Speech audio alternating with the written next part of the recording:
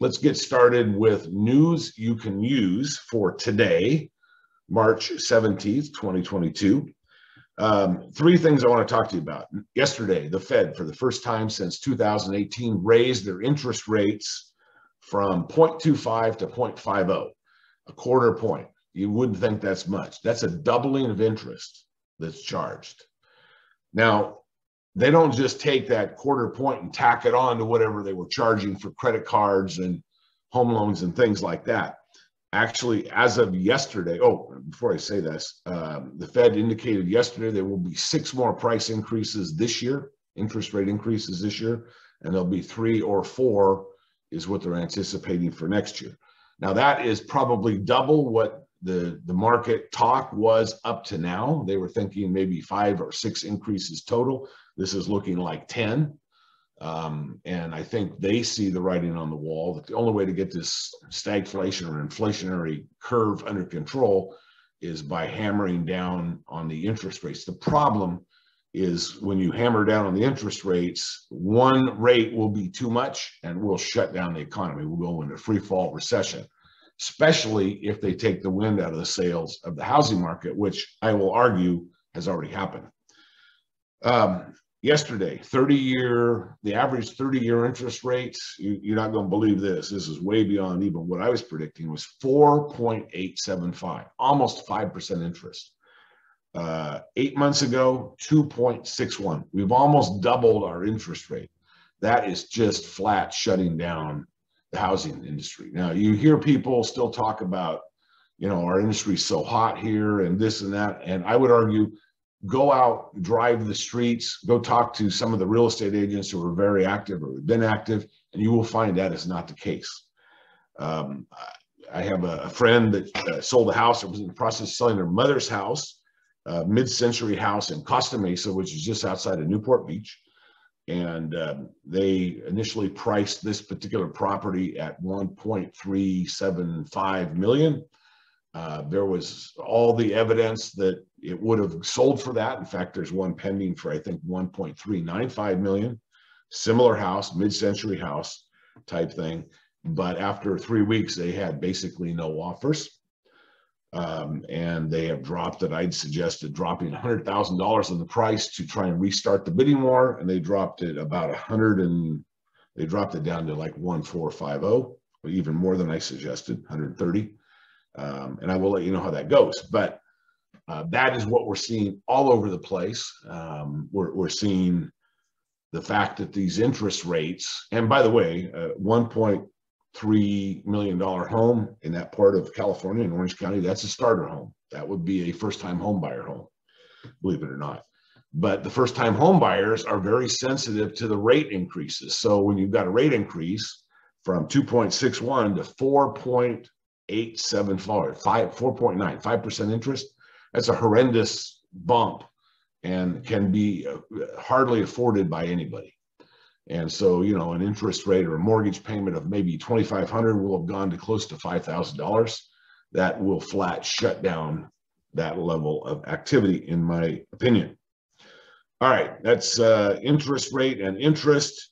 We've also going to talk a little bit about the California goofiness and how this will affect other states. We talked earlier, I think last year, about this new rule that was going into effect in January. It's in effect now. At the auction block, when people will buy a house, there's let's say you buy a house at the auction for $500,000. There's a 45-day cooling off period the minute you pay for that house, where you can't do anything with that house because the state of California, including any municipalities, cities, counties, and a lot of other quasi-government things, and the people who work for them, have a right of first refusal to bid more than that price that you bid. In other words, you could put out $500,000, 45 days from now, they could give you $500,001 for doing that. So you can do nothing with that. And this is ridiculous when you see how this thing is being practiced. I mean, this even goes down to the regents of the University of California system. These are the 26 governing members. They themselves can go out, if they want to buy a house, they can take away your auction win and offer $1 over, a penny over, whatever the rules are. And they can take that house away from you. This is like government gone crazy. You will see this in some other states. It's going to happen. Also, one of the rules that kicked in is if you don't maintain the house after you bought it at auction, you can be fined up to, I think it was $5,000 a day. And the maintenance is not just what you'd think about. The house is falling down, dilapidated, the yard's overgrown. It gets down as specific as if you have a mosquito issue, or if a state employee was to go by to check on the house and they got bit by a mosquito, that could be a $5,000 fine. You've not maintained the house for that purpose.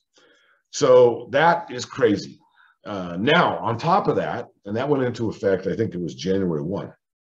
So that's in effect now. It's killed my understanding is killed the auction market out there. Nobody wants to waste time and put $500,000 in a trustee's account because in California, you have to buy for cash on the day you buy.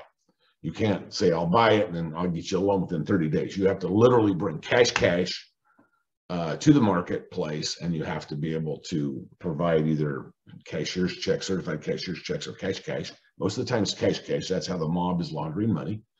It's cash, and you won't get your hands back on it till 45 days later, or you won't get your hands on the house till 45 days later. So it's crazy. So we've got something new that they just proposed, and this, I think you're going to see this in probably the next 5 years in most states in the country. This is stupid but brilliant on the part of the state of California. They want to try and reduce these going out of control price increases. I think they're hitting the wrong end of the bear, but what they're proposing, it's not law yet, but I think it will be shortly, is that any house that is sold within 3 years of buying it will have a 25% penalty tax added to or taken away from the profit that is generated from that sale. So it's initially done to take a lot of the profit from the wholesalers and from the rehabbers, but this is the law of unintended consequences. Anybody who buys a house, it applies to. So let's say that you bought a house and you're a high flyer, in AstraZeneca, and all of a sudden 2 years later they want to move you from California to Wisconsin. You have to sell your house. You're going to have to pay 25% of that gain as a penalty to the state of California. And that is one way to shut down, for sure, a wholesale market, and in a lot of cases, a rehab market. So what's going to happen? No one's going to want to rehab here, because why would you do that and immediately have to pay 25% of your profit as a penalty to the state of California? They have the right to increase that number.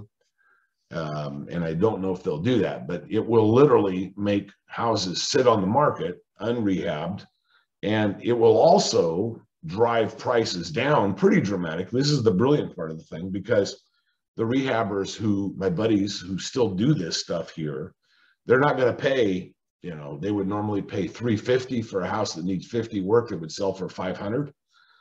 And now they're going to pick up on the other side from the seller that difference. And so these guys will hold the line, and they'll be driving that market down for that unrehabbed house from $350 to probably $250 to cover that profit hit that's going to come to them from the state of California. So that will drive down prices, but it is a disaster the way that it is written. I don't know if it'll make it all the way through, but I suspect it will.